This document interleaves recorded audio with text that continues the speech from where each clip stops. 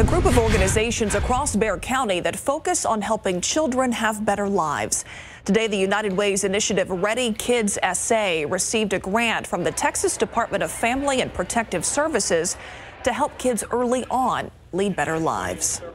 What we do earlier, we don't just avoid tragedies, we also boost the potential for kids showing up ready to learn, for being successful in school, so that then they stay out of the juvenile justice system and then they can go on to be healthier parents. So it's really an investment early, and it doesn't just help that child, but generations of children in the community.